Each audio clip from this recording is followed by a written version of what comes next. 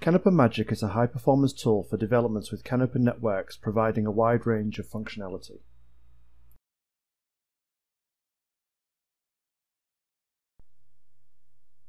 In this video we will look at the node simulation options in CANopen Magic Ultimate. CANopen Magic Ultimate provides a full-speed simulation system, and depending on the PC speed, it is able to simulate over 100 nodes. Nodes can be simulated in 3 different ways. The first way is using one of the included simulation nodes. The object dictionary in Pdos cannot be changed, but it allows for quick and easy testing of the CAN bus termination and hardware. The second way is a basic simulation of the object dictionary in Pdos. This allows entries to be read from and written to, but there is no application layer in the node, and the data is not updated or processed. It is good for testing object dictionary layouts, especially an early prototyping phase. The third way is by compiling custom simulation nodes using our CANopen stack, CANopen Plus. This allows an application layer to be written and simulated, and is ideal for testing functionality before the real hardware is available.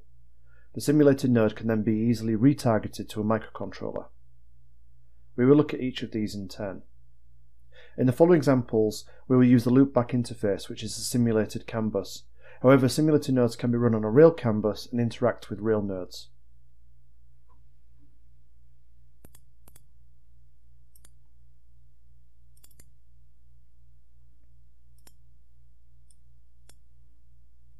To create a simulation node, go to the simulation menu and then choose New Simulation Mode. This creates a node using the default included node. Start the node by clicking on the Start button. The trace window shows the boot up and emergency messages for the node. We can now interact with it.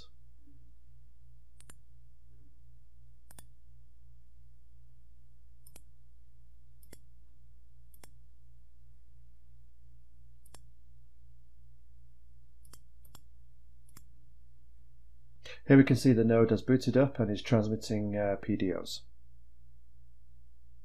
The simulation window has a process image tab, which is the real-time data of the node held in the object dictionary. We can see that the values in 6401 subentry 1 and 2 are changing. That is because the simulation node includes some code to do this in order to provide an example.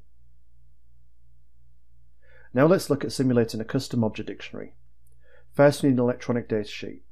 These can be made from scratch for custom nodes or obtained from CANopen node vendors if using a third-party node.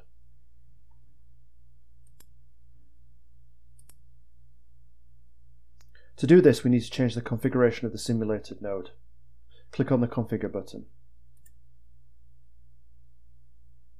One of the included simulation DLLs allows for custom object dictionaries.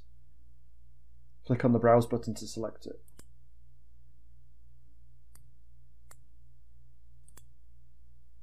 Next we need to select the EDS to use.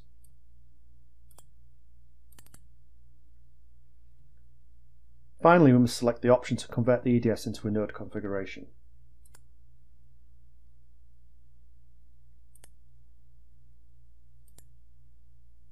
Let's try reading our custom entries.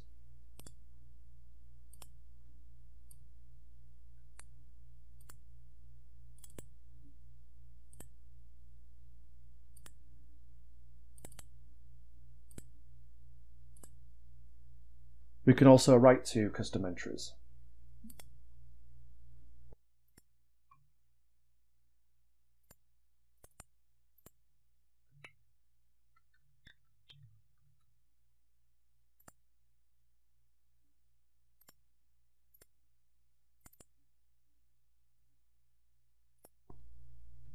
Next we will look at a simulation of a custom node using CANopen Plus. With this approach we can now simulate anything that isn't hardware dependent.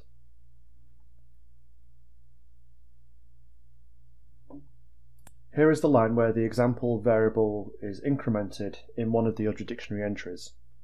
Let's change it so it counts down instead.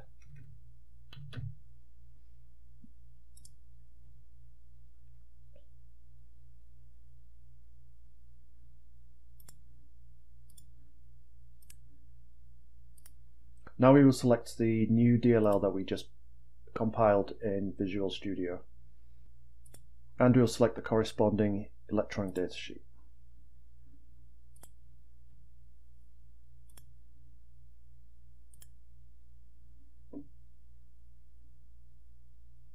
Now we can see that entry 6401, sub-entry 1, is counting down instead of up. Finally, let's look at group simulation. This is a way of simulating multiple nodes in an efficient manner. All nodes in the group must use the same simulation DLL and the same settings. To do this, we go to Simulation and New Simulation Group. We can enter a name for the group, and we can enter the node IDs used by the simulated nodes.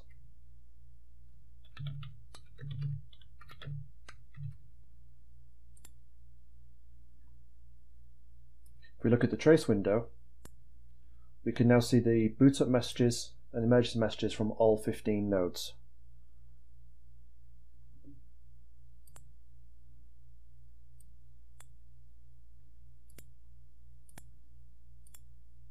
We've now set all 15 nodes to operational, so they are continually transmitting their Pdos.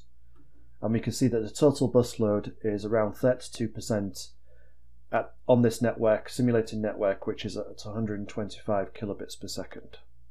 This mode is helpful for stressing a network and seeing how real nodes perform when additional nodes are added. Using the simulation features of CANopen Magic Ultimate, a range of development and prototyping scenarios can be explored. Thank you for watching.